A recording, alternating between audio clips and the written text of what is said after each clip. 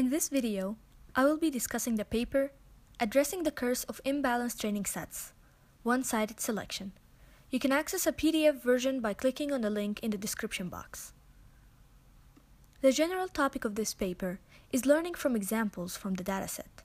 A typical scenario is where we have a training set. Each item here is called an example, from which a classifier is induced.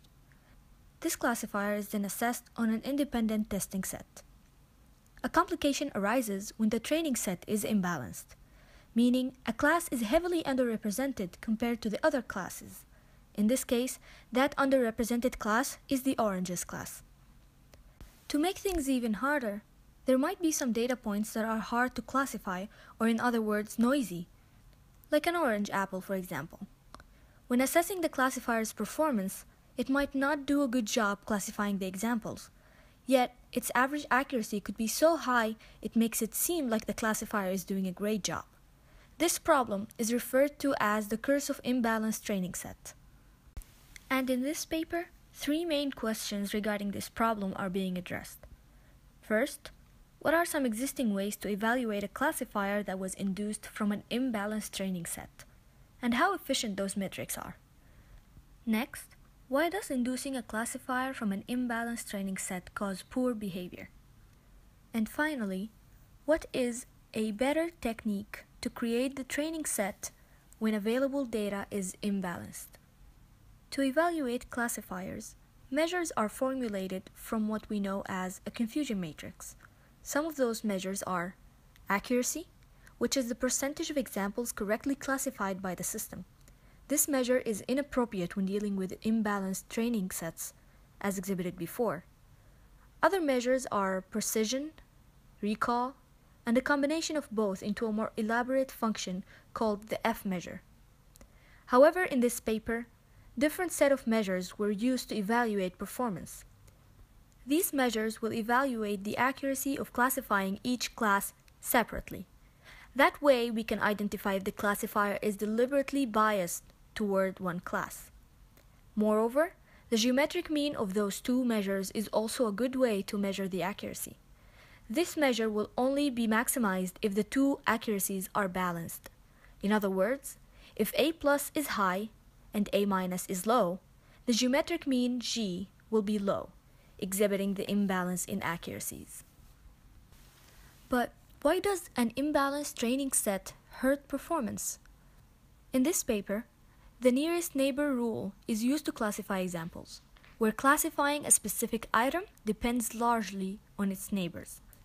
To elaborate, let's take a look at this picture. We notice that because the number of apples is more than the number of oranges, oranges tend to have close apple neighbors, making it hard to draw the decision surface. As the number of apples increase, keeping a constant number of oranges, the noisiness of the domain grows.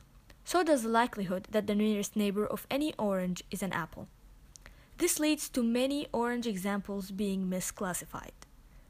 The paper also explains how using a Bayesian classifier or a decision tree for classification will also have a poor behavior in such circumstances.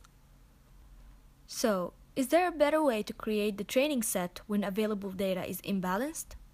Well, there are several of those introduced throughout the literature.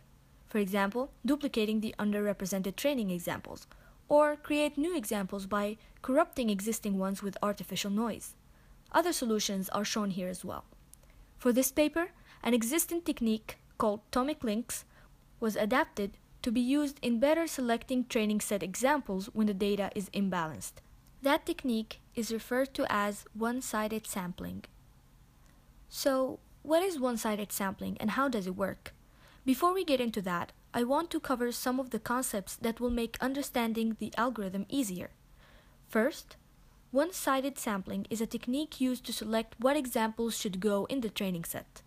The main concept is to keep all minority examples, oranges in our example, even under the danger that some of them are noisy. They are too rare to be wasted. On the other hand, we will only select a representative subset of the majority examples, which are apples in this example. Second, there are 4 types of examples in a set.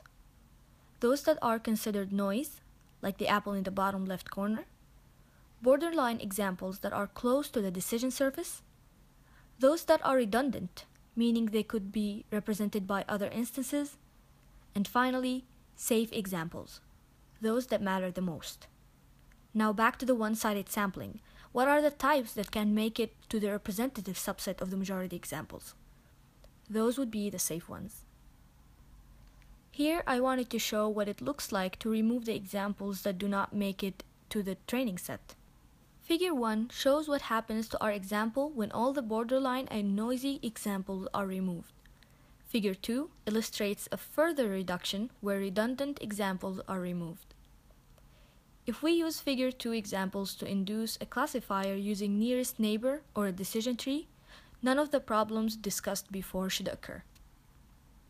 It is time now to discuss the algorithm for one-sided selection. First, we start with the original imbalanced training set.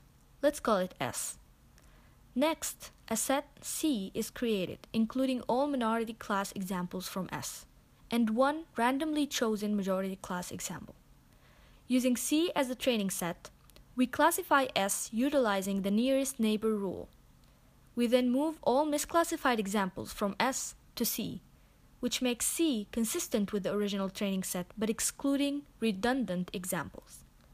Finally, remove all majority class examples that are borderline or noisy, while retaining all minority examples. This resulting set is the new respectively balanced set. Now let's discuss the results of experiments using one-sided sampling and how effective that was. First, removing redundant majority class examples definitely help reduce the number of examples in the training set to a more balanced set. Nonetheless, it does not always guarantee performance gain. On the other hand, removing borderline and noisy examples balances the separate accuracy for both classes, in addition to improving the geometric mean. Moreover, when using one-sided sampling, raw accuracy can decrease. But as mentioned before, raw accuracy is not as an effective measure as the other measure mentioned.